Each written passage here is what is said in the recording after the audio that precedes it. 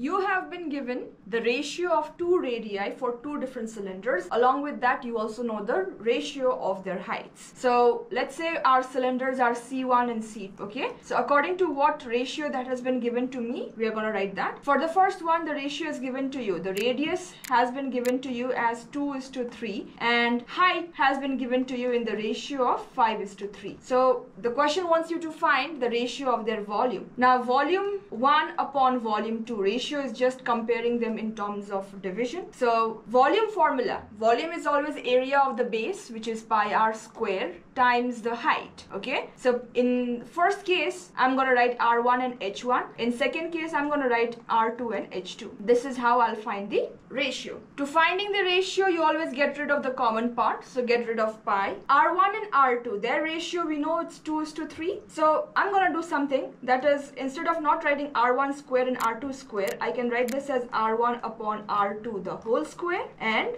similarly, I can write this as h1 upon h2. There is no power, so keep it as it is. R1 upon R2 is 2 upon 3. So I have to square 2 upon 3, and on the height side I have 5:3, so I'm going to write 5 and 3. So what happens now, you can square it. 2 square is 4 times 5, 20. 3 square is 9 times 3 is 27. So I got the volume ratio as 20:27, telling me that the answer is option B.